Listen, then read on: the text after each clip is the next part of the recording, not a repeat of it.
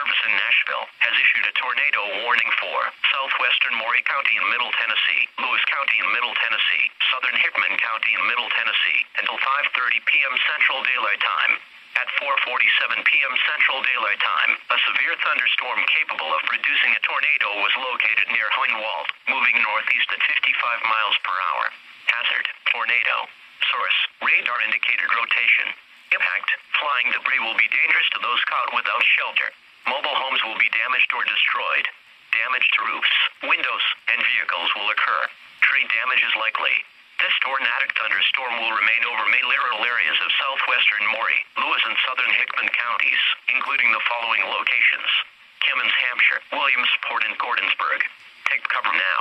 Move to a basement or an interior room on the lowest floor of a sturdy building. Avoid windows. If you are outdoors, in a mobile home, or in a vehicle, move to the closest substantial shelter and protect yourself from flying debris.